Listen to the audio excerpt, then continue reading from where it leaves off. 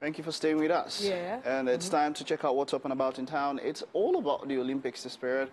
That's what's been trending. And of course, there is a discussion which we started, which we spoke about Naomi Osaka. But before we go into that, there was something you read in sports news that got me confused. So if Kodri Haruna lost his game, why does that make everybody else not be able to play? No, they've already lost. He was the last man standing. Okay, I was confused. And he was also the captain of the Olympic team, the whole Nigerian team. Wow. So it was last man standing and all of that. And that's why I put up a post yesterday and they said something like how the Nigerian officials are telling us to pray. Yes. That the Olympic team should do well. I'm like, how? Don't pray that. This is the Olympics, but man. emotionally, when you see some of your teammates are no longer allowed to compete, it's going to definitely affect your emotions. But it could be either negative or positive. So like, you want to help them and make sure that the team, you take one for the team, so to let's speak. all just go home. So you see, now that is actually the main point of what we're talking about. Simone Biles, she is arguably the GOAT when it comes to gymnastics. She at the last Olympics, she won 4 gold medals, and I think one, is it silver or bronze? She had 5 medals, and her plan was to get 5 golds this Olympic. Team USA had gotten into the 5 finals. There's a team finals and then there are individual finals. At the team finals, this is what happened. She went up first. She scored her lowest ever point. Point. I think it was about 13 points. And with that, it was impossible, almost impossible for the US team to pick gold after scoring that low. She was on the vault and she had this, her land, after it was a double half twist, she had to do 2 and then her land was terrible. It was very bad. And then she landed wrongly and poof. Auntie decided to pull out. And she said that it was because of her mental health. And then the remaining members of the team, the best they could do was silver, which they tried to fight for.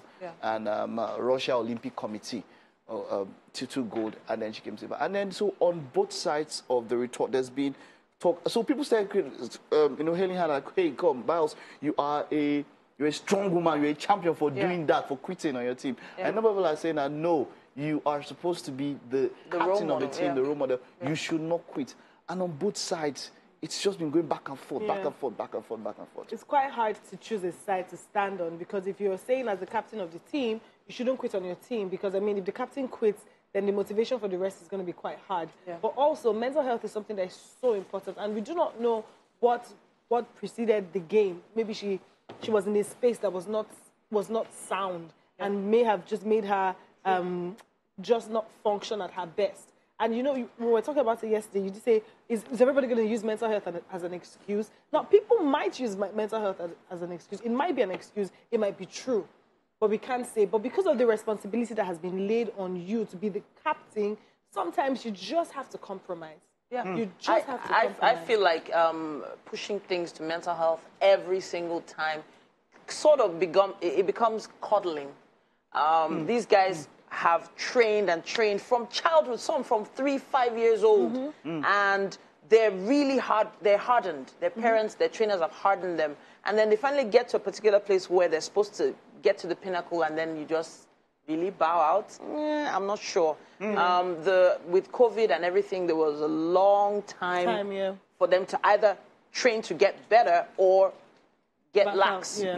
There's so much about this. So many different opinions. There's so much about this that came forth. Piers Morgan had a very strong, he had a very interesting column which I read. He, of course, criticized Biles entirely. So it was like, look, you failed. Don't give up and all of that. And then, so I like that both of you really said, okay, it could be a bit of both. It could be a bit of both. I'm not so very sure. But you see, I found out that with this issue of mental health and all, I found out that it's very, how do I put it now? It's partisan.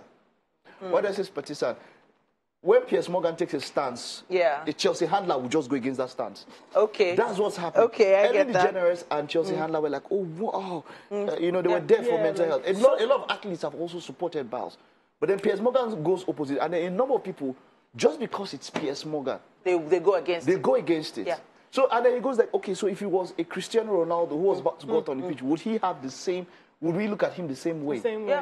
So the truth is, you have someone who feels they're going to lose. If it was your child, what would you tell them to do? Keep going, keep pushing. If you're a proper coach, you keep pushing them, keep going, keep going. You don't coddle them and say, oh, Oh, your since mental you feel like health. you're going to lose, let's just let's bow out. there. Let's try and save face. That's what it feels like, a PR kind of thing, trying to save face.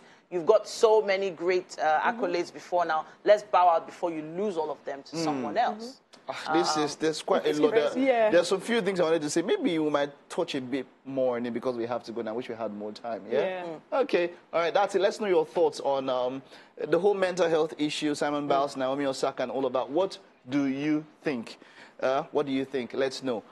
Hit us up on social media. Use the hashtag WakeUpNigeria on TV. So we might take your comments tomorrow. That's it on What's Up and About. We'll take this time out now. Quite a lot more to come.